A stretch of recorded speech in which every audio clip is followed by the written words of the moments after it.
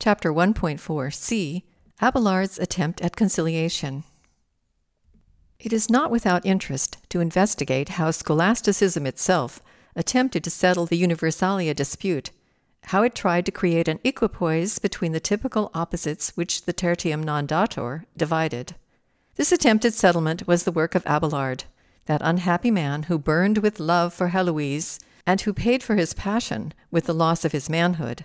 Whoever is acquainted with the life of Abelard will know how intensely his own soul housed those severed opposites, whose philosophical reconciliation was for him such a vital issue. De Remusant characterizes Abelard as an eclectic, who criticized and rejected every accepted theory concerning the Universalia, but who nonetheless freely borrowed from them what was true and tenable. Abelard's writings, so far as they relate to the Universalia dispute, are confusing and difficult, because the author is constantly engaged in weighing every argument and aspect of the case. It is precisely because he acknowledged no truth in the avowed standpoint, but always sought to comprehend and reconcile the contrary view, which is responsible for the fact that he was never once thoroughly understood, even by his own pupils. Some understood him as a nominalist, others as a realist. This misunderstanding is characteristic. It is much easier to think from one definite type, for within it one can remain logical and consistent, than it is to remain consistent with both types, since the intermediate standpoint is lacking. Realism as well as nominalism, if pursued consistently, leads to finality, clarity, and uniformity. But the weighing and adjustment of the opposites leads to confusion and to an unsatisfactory issue for the types, since to neither is the solution completely satisfying. De Remusant has collected from Abelard's writings a whole series of almost contradictory assertions relating to our subject. He exclaims, Faut-il admettre en effet ce vaste et incohérent ensemble de doctrines dans la tête d'un seul homme, et la philosophie d'Abelard est-elle le chaos? From nominalism, Abelard takes the truth that the Universalia are words, in the sense that they are intellectual conventions expressed by language. Furthermore, he takes from it the truth that a thing in reality is not universal, but always something particular, and that substance in reality is never a universal, but an individual fact. From realism, Abelard takes the truth that genera and species are combinations of individual facts and things on the ground of their indubitable similarity. Conceptualism is for him the mediatory standpoint. This is to be understood as a function which comprises the individual objects perceived, classifies them into genera and species upon the basis of their similarity, and thus reduces their absolute multiplicity to a relative unity. However unquestionable multiplicity and diversity may be, the existence of similarities, which by means of the concept makes fusion possible, is equally beyond dispute. For whoever is psychologically so adapted as to perceive mainly the similarity of things, the collective or constellating concept is, so to speak, taken for granted. That is, it frankly obtrudes itself with the undeniable actuality of the sense perception. But for the man who is psychologically so adjusted as to perceive mainly the diversity of things, the similarity of things is not exclusively assumed. What he sees is their difference, which indeed forces itself upon him with just as much actuality as similarity does to the other. It seems as though feeling into the object were the psychological processes which brought the distinctiveness of the object into an especially bright light, and as though abstraction from the object were the process most calculated to blind one's eyes to the actual distinctiveness of individual things in favor of their general similarity, which is the very foundation of the idea. Feeling into and abstraction combined produce that function which underlies the idea of conceptualism. It is founded, therefore, upon the only psychological function which has any real possibility of uniting the divergence between nominalism and realism and bringing them upon a common way. Although the Middle Ages knew how to speak great words of the soul, psychology they had none, which is one of the youngest of all sciences. If at that time a psychology had existed, Abelard would have framed the Essay in Anima as his mediatory formula. De Remusant clearly discerned this, for he says, quote, In pure logic, universalia are only terms of a language of convention. In physics, which is more transcendent than experimental, which is true ontology, genres and notions are based on the way in which beings are actually produced and constituted. Between pure logic and physics, there is a mediating region, which can be called apsychology. There, Abelard investigates how our concepts are formed and traces this intellectual genealogy of beings, depicted or symbolic, their hierarchy, and their real existence. Close quote. The universalia ante rem and post rem have remained a matter of dispute for every ensuing century, even though they cast aside their scholastic robe and appeared under a new disguise. Fundamentally, it was the old problem. At one time, the attempt at solution inclined towards the realistic side, at another, towards the nominalistic. The scientific character of the 19th century gave the problem a push once more toward the side of nominalism, after the philosophy of the beginning of the 19th century had at first done full justice to realism. But the opposites are no longer so widely sundered as in Abelard's time. We have a psychology, a mediatory science, which alone is capable of uniting idea and thing without doing violence either to the one or the other. This capacity abides in the very nature of psychology, but no one could contend that psychology has hitherto accomplished this task. One must, in this connection, acquiesce in the words of de Remusat, quote, Abelard triumphed, for despite serious restrictions, that far-sighted critic discovered a region beyond nominalism or the conceptualism that is imputed to him. His mind is indeed where the modern spirit has its origin. He proclaims it, he advances it, he promises it. The light that glimmers on the morning horizon is that of the still unseen star that will illuminate the world. Close quote. If one overlooks the existence of psychological types, as also the contingent circumstance that the truth of the one is the error of the other, then Abelard's labor will mean nothing but one scholastic sophistry the more. But insofar as we recognize the existence of the two types, the effort of Abelard must appear to us as of the greatest importance. He seeks the mediatory standpoint in the sermo, by which he understood not so much a discourse as a formed sentence joined to a definite meaning. A definition, in fact, only requiring additional words for the consolidation of its meaning. He does not speak of verbum, for to nominalism this is nothing more than a vox, a flatus vocis. Indeed, it is the great psychological achievement of both the classical and medieval nominalism that it completely abolished the primitive, magical, or mystical identity of the word with the objective matter of fact. Too completely, indeed, for the type of man who has it in his foundation, not in the foothold offered by things, but in the abstraction of the idea from things. Abelard was too wide in his outlook to have been able to overlook this value of nominalism. For him, the word was indeed a vox, but the statement, or in his language, the sermo, was something more, for it carried with it a solid meaning. It described the common factor, the idea, what in fact has been thought and understood about things. In the sermo, the universal lived, and there alone. It is, therefore, intelligible that Abelard was also counted among the nominalists. Incorrectly, however, for the universal was to him a greater reality than a vox. The expression of his conceptualism must have been difficult enough for Abelard, for he had necessarily to construct it out of contradictions. An epitaph contained in an Oxford manuscript gives us, I think, a searching insight into the paradox of his teaching. Hic dociet voces cum rebus significare, et dosuit voces res significato notare. Errores generum correxit ita specierum. Hic genus et species in sola voce locavit, et genus et species sermones esse notavit. Sic animal nullumque animal genus esse probatur, sic et homo est nullus homo species vocitatur. Insofar as an expression is striven for, that is based in principle upon one standpoint, that is, the intellectual in the case in point, the antagonism can hardly be bridged except by paradox. We must not forget that the radical difference between nominalism and realism is not purely a logical and intellectual distinction, but also a psychological one, which, in the last resort, amounts to a typical difference of psychological attitude to the object as well as to the idea.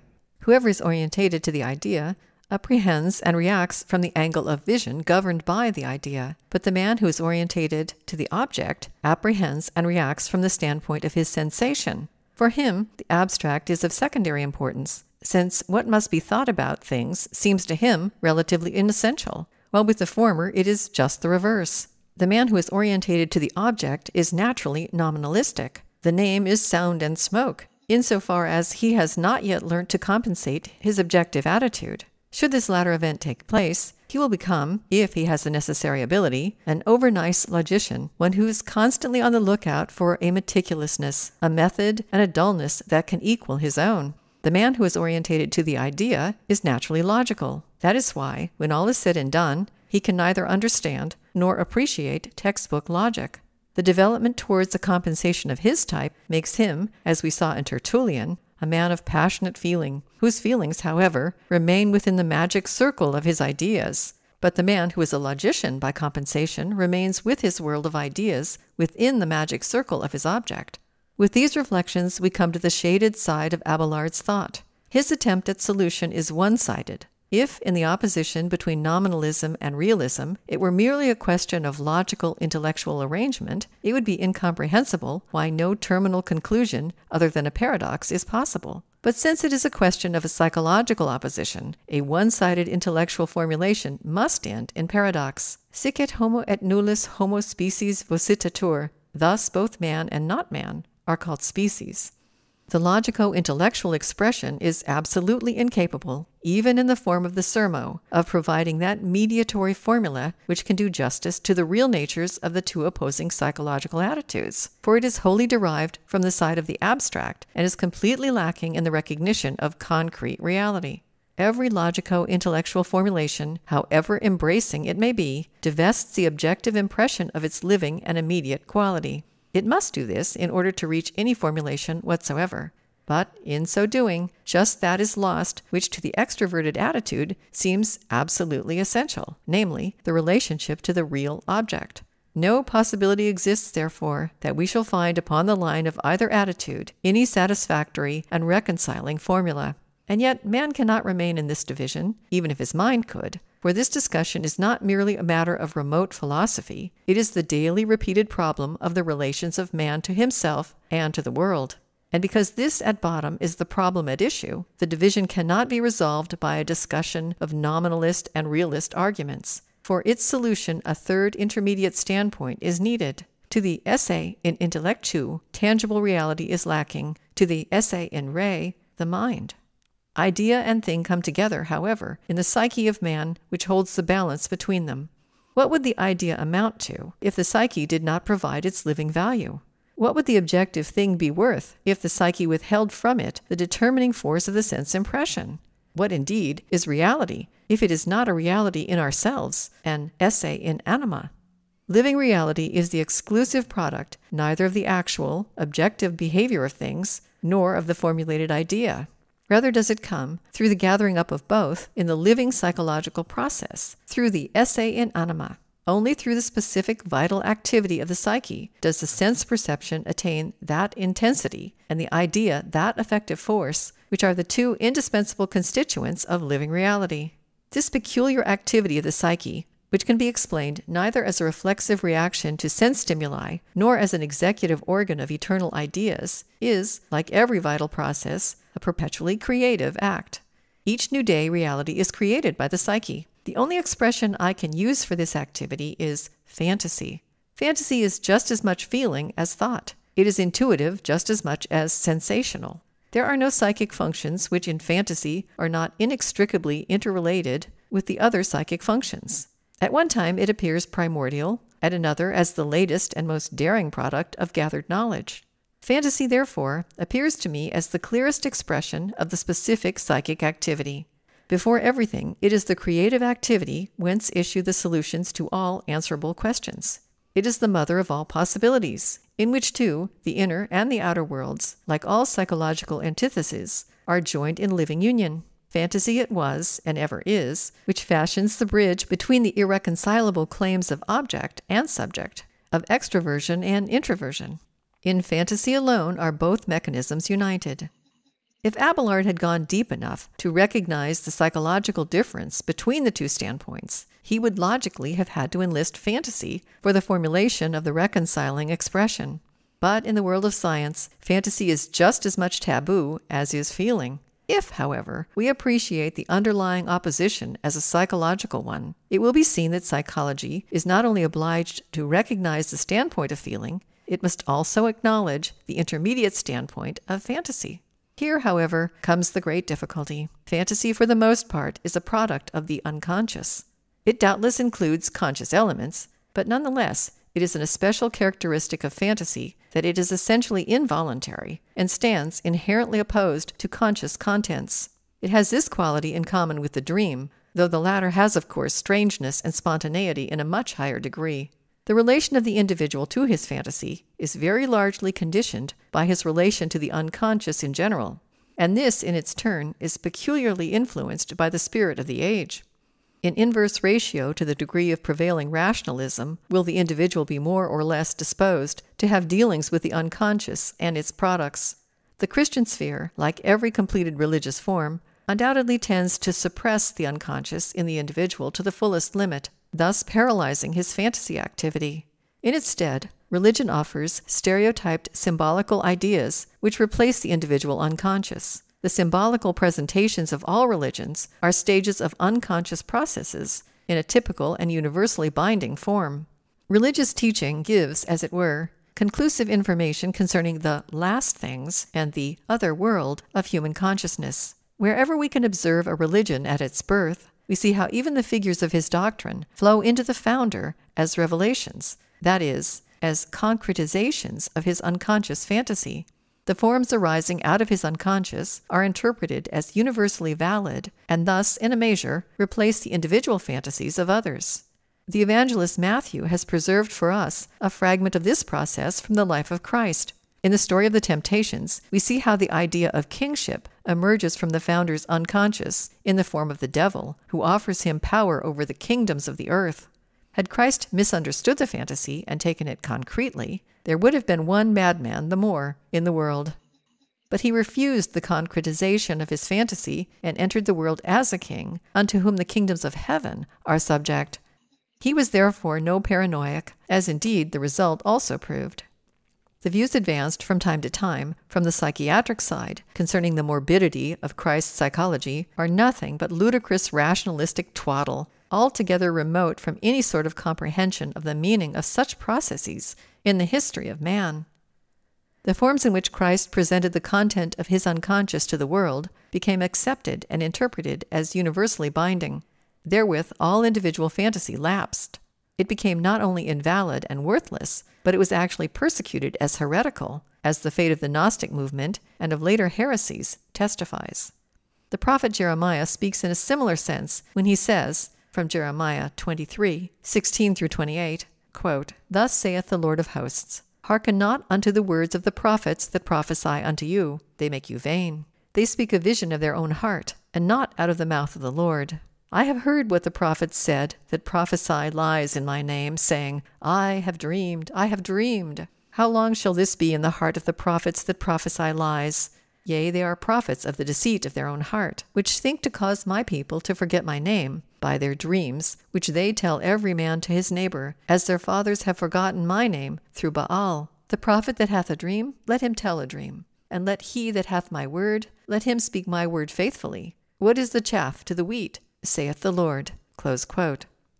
We see also in early Christianity how, for example, the bishops zealously strove to root out the efficacy of the individual unconscious among the monks. The Archbishop Athanasius of Alexandria, in his biography of St. Anthony, offers us a particularly valuable insight into this activity. In this document he describes, by way of instruction to his monks, the apparitions and visions, the perils of the soul, which befall those that pray and fast in solitude. He warns them how cleverly the devil disguises himself in order to bring saintly men to their fall. The devil is, of course, the voice of the anchorite's own unconscious, which revolts against the violent suppression of the individual nature. I give a group of exact quotations from this rather inaccessible book. Very clearly they show how the unconscious was systematically suppressed and depreciated. Quote, "There is a time when we see no man, and yet the sound of the working of the devils is heard by us, and it is like the singing of a song in a loud voice. And there are times when the words of the Scriptures are heard by us, just as if a living man were repeating them. And they are exactly like the words which we should hear if a man were reading the book. And it also happeneth that they, the devils, rouse us up to the night prayer, and incite us to stand upon our feet, And they make us to see also the similitudes of monks and the forms of those who mourn, that is, the anchorites. And they draw nigh to us as if they had come from a long journey, and they make lax the understanding of those who are feeble of the soul. And they begin to utter words like unto these: Are we condemned throughout all creation to love places of desolation? Were we not able, when we came to our houses, to fear God and to do fair deeds? And when they are unable to work their will by means of a scheme of this kind, they cease from this kind of deceit and turn into another and say, How is it possible for thee to live? For thou hast sinned and committed iniquity in many things. Thinkest thou that the Spirit hath not revealed to me what hath been done by thee, or that I know not that thou hast done such and such a thing? If therefore a simple brother hear these things, and feel within himself that he hath done evil, as the evil one hath said, and he be not acquainted with his craftiness, his mind will be troubled straightway, and he shall fall into despair and turn backwards. It is then, O my beloved, unnecessary for us to be terrified at these things, and we have need to fear only when the devils multiply the speaking of the things which are true, and then we must rebuke them severely. Therefore let us be on our guard. We must not then even appear to incline our hearing to their words, even though they be words of truth which they utter. For it would be a disgrace unto us that those who have rebelled against God should become our teachers. And let us, O my brethren, arm ourselves with the armor of righteousness, and let us put on the helmet of redemption, and in the time of contending, let us shoot out from a believing mind spiritual arrows, as from a bow which is stretched. For they, the devils, are nothing at all, and even if they were, their strength hath in it nothing which would enable it to resist the might of the cross. St. Anthony relates, quote, Once there appeared unto me a devil of an exceedingly haughty and insolent appearance, and he stood up before me with the tumultuous noise of many people, and he dared to say unto me, I, even I, am the power of God, and I, even I, am the Lord of the worlds. And he said unto me, What dost thou wish me to give thee? Ask, and thou shalt receive. Then I blew a puff of wind at him, and I rebuked him in the name of Christ.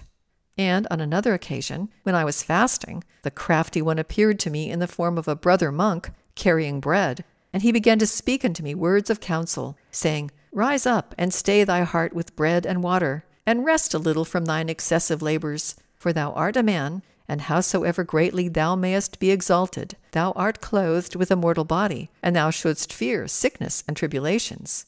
Then I regarded his words, and I held my peace, and refrained from giving an answer. And I bowed myself down in quietness, and I began to make supplications in prayer. And I said, O Lord, make thou an end of him, even as thou hast been wont to do away with him at all times. And as I concluded my words, he came to an end, and vanished like dust, and went forth from the door like smoke.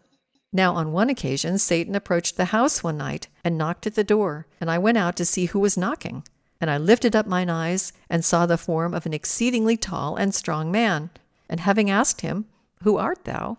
He answered and said unto me, I am Satan. After this I said unto him, What seekest thou? And he answered unto me, Why do the monks and the anchorites and all the other Christians revile me? And why do they at all times heap curses upon me? And having clasped my head firmly in wonder at his mad folly, I said unto him, Wherefore dost thou give them trouble? Then he answered and said unto me, It is not I who trouble them, but it is they who trouble themselves. For there happened to me on a certain occasion that which did happen to me, and had I not cried out to them that I was the enemy, his slaughters would have come to an end forever. I have therefore no place to dwell in, and not one glittering sword, and not even people who are really subject unto me, for those who are in service to me hold me wholly in contempt. And moreover, I have to keep them in fetters, for they do not cleave to me because they esteem it right to do so, and they are ever ready to escape from me in every place. The Christians have filled the whole world, and behold, even the desert is filled full with their monasteries and habitations. Let them then take good heed to themselves when they heap abuse upon me. Then, wondering at the grace of our Lord, I said unto him, How does it happen that whilst thou hast been a liar on every other occasion, at this present the truth is spoken by thee? And how is it that thou speakest the truth now, when thou art wont to utter lies? It is indeed true that when Christ came unto this world, thou wast brought down to the lowest depths, and that the root of thine error was plucked up from the earth. And when Satan heard the name of Christ, his form vanished, and his words came to an end. Close quote. These quotations show how, with the aid of the universal belief, the unconscious of the individual was rejected, notwithstanding the fact that it transparently spoke the truth. There are in the history of the mind especial reasons for this rejection. It does not behoove us at this point to elucidate these reasons further. We must content ourselves with the actual fact that it was suppressed. Speaking psychologically, this suppression consists in a withdrawal of libido, psychic energy. The libido thus acquired promotes the synthesis and development of the conscious attitude, whereby a new conception of the world is gradually built up. The undoubted advantages gained by this process naturally consolidate this attitude. It is, therefore, not surprising that the psychology of our time is characterized by a prevailingly unfavorable attitude toward the unconscious. It is not only intelligible, but absolutely necessary that all sciences have excluded both the standpoints of feeling and of fantasy. They are sciences for that very reason. But how does it stand with psychology? If it is to be regarded as a science, it must do the same. But will it then do justice to its material? Every science ultimately seeks to formulate and express its material in abstractions. Thus psychology could, and indeed does, lay hold of the processes of feeling, sensation, and fantasy in the form of intellectual abstractions. This treatment certainly establishes the right of the intellectual abstract standpoint, but not the claims of other quite possible psychological points of view. The other possible standpoints can obtain only a bare mention in a scientific psychology. They cannot emerge as the independent principles of a science. Science, under all circumstances, is an affair of the intellect, and the other psychological functions are submitted to it in the form of objects. The intellect is sovereign of the scientific realm, but it is another matter when science steps across into the realm of practical application. The intellect, which was formerly king, is now merely a resource, a scientifically perfected instrument, it is true, but still only an implement, no more the aim itself, but merely a condition. The intellect, and with it science, is now placed at the service of creative power and purpose. Yet this is still psychology, although no longer science. It is a psychology in a wider meaning of the word, a psychological activity of a creative nature, in which creative fantasy is given priority. Instead of using the term creative fantasy, it would be just as true to say that in practical psychology of this kind, the leading role is given to life. For on the one hand, it is undoubtedly fantasy, procreating and productive, which uses science as a resource. But on the other, it is the manifold demands of external reality which prompt the activity of creative fantasy. Science, as an end in itself, is assuredly a high ideal, but its accomplishment brings about as many ends in themselves as there are sciences and arts.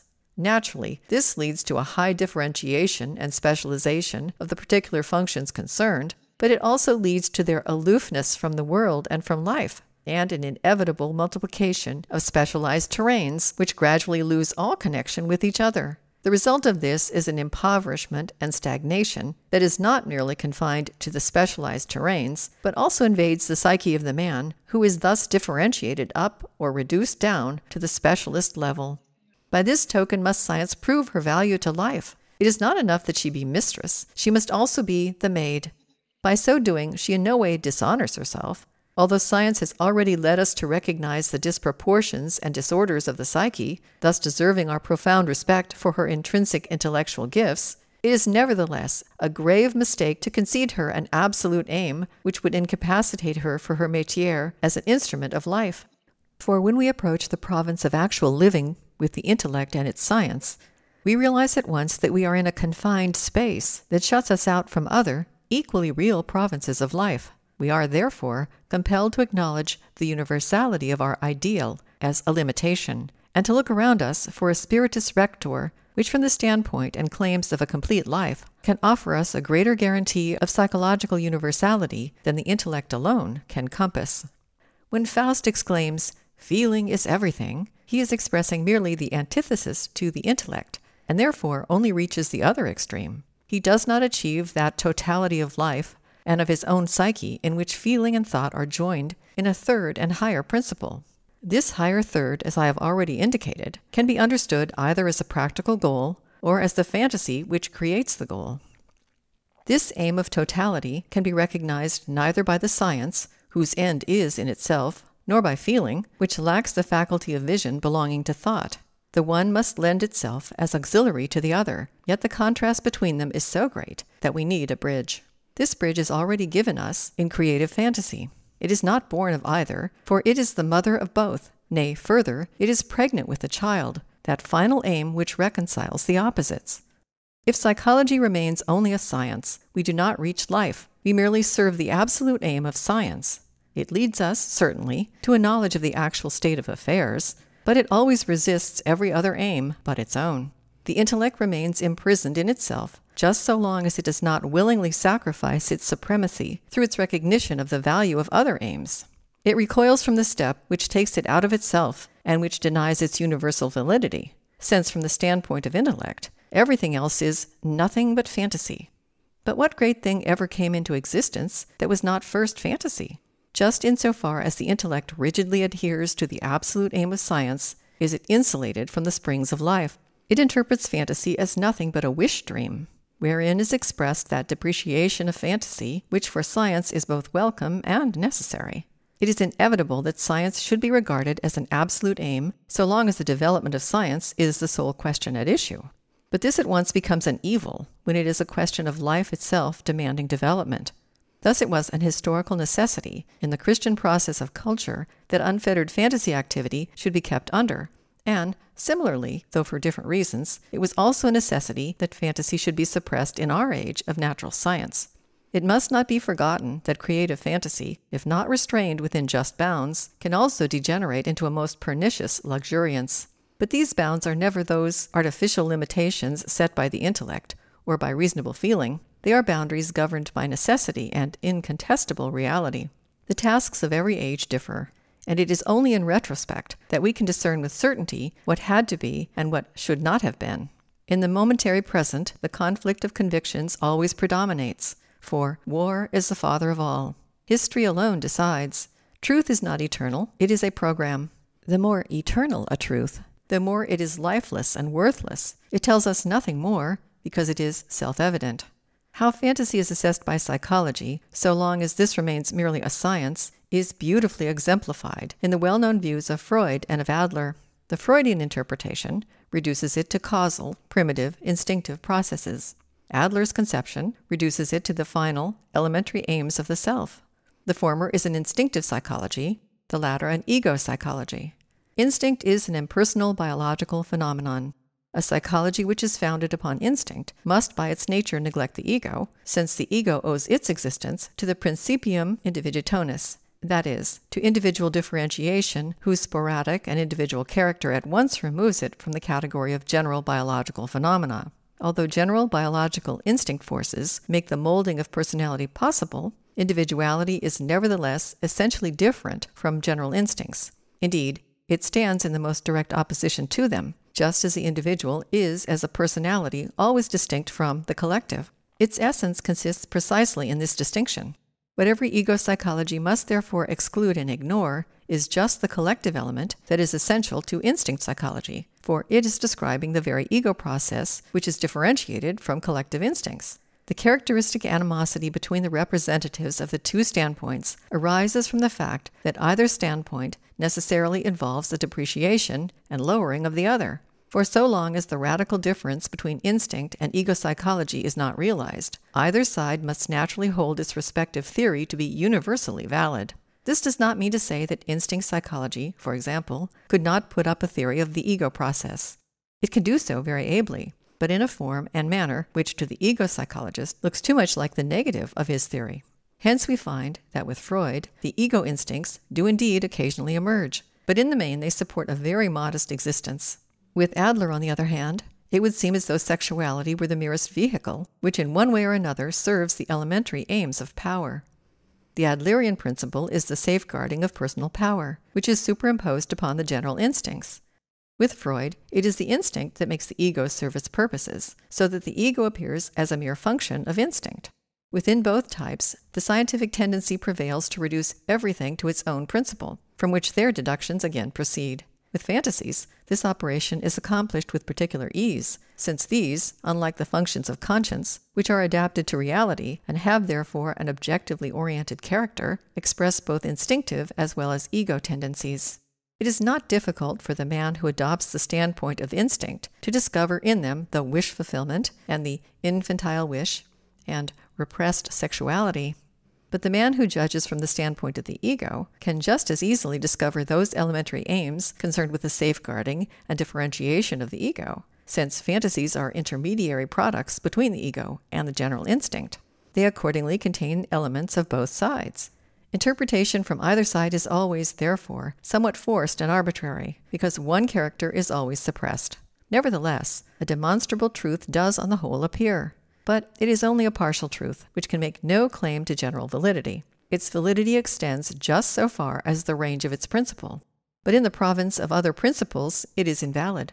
The Freudian psychology is characterized by one central idea, namely the repression of incomparable wish tendencies. Man appears as a bundle of wishes which are only partially adaptable to the object. His neurotic difficulties consist in the fact that milieu influences, educational and objective conditions, are a considerable check upon a free expression of instinct. Influences are derived from father and mother, either morally hindering or infantile, which tend to produce fixations that compromise later life. The original instinctive constitution is an unalterable quantity which suffers disturbing modifications mainly through objective influences. Hence, the most untrammeled possible expression of instinct towards the suitably chosen object would appear to be the needful remedy. Conversely, Adler's psychology is characterized by the central idea of ego superiority. The individual appears preeminently as an ego point, which must under no circumstances be subjected to the object. While with Freud the craving for the object, the fixation to the object, and the impossible nature of certain desires toward the object play an important role, with Adler, everything aims at the superiority of the subject. Freud's repression of instinct toward the object becomes with Adler the safeguarding of the subject. With him, the healing remedy is the removal of the isolating safeguard. With Freud, it is the removal of the repression that renders the object inaccessible. Hence, with Freud, the basic formula is sexuality, which expresses the strongest relation between subject and object. With Adler, it is that power of the subject which most effectively ensures him against the object, and gives to the subject an unassailable isolation which amputates every relation. Freud would vouchsafe the instincts an unfettered excursion toward their objects, but Adler would break through the inimical spell of the object, in order to deliver the ego from suffocation in its own defensive armor. The former view must therefore be essentially extraverted, while the latter is introverted.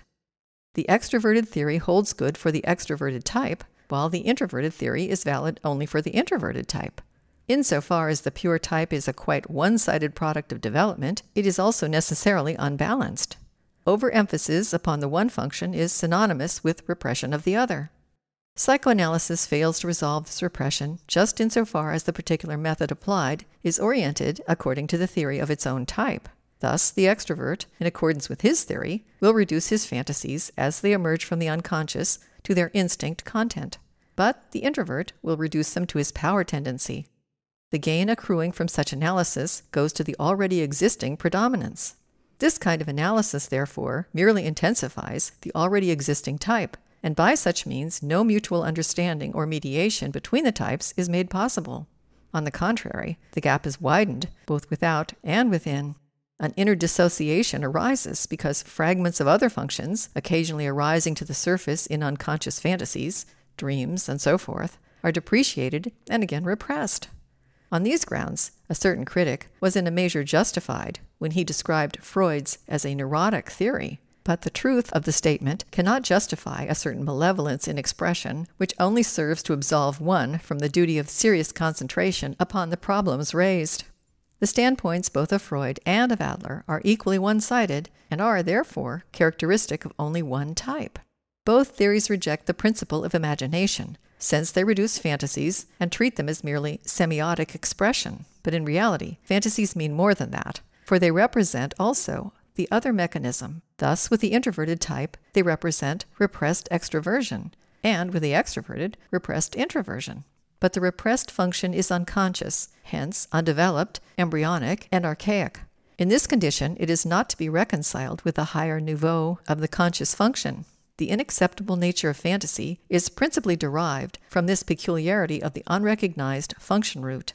Imagination, for everyone to whom adaptation to external reality is the leading principle, is for these reasons something objectionable and useless.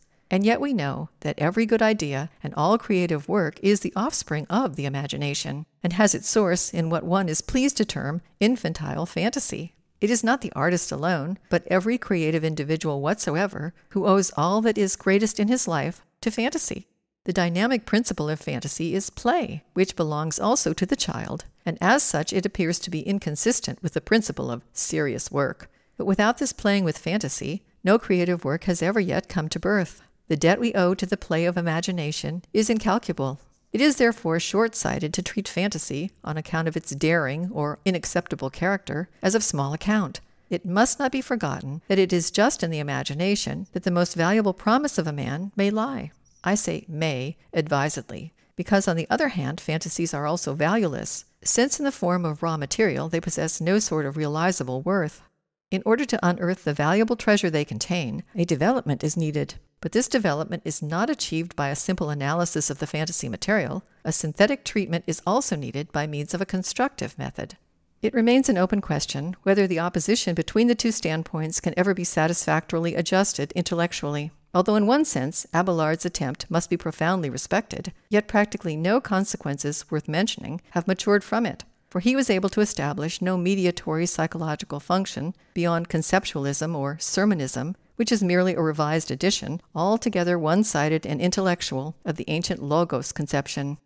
The Logos, as a mediator, had this advantage over the Sermo, inasmuch as in his human manifestation he also did justice to non-intellectual aspirations.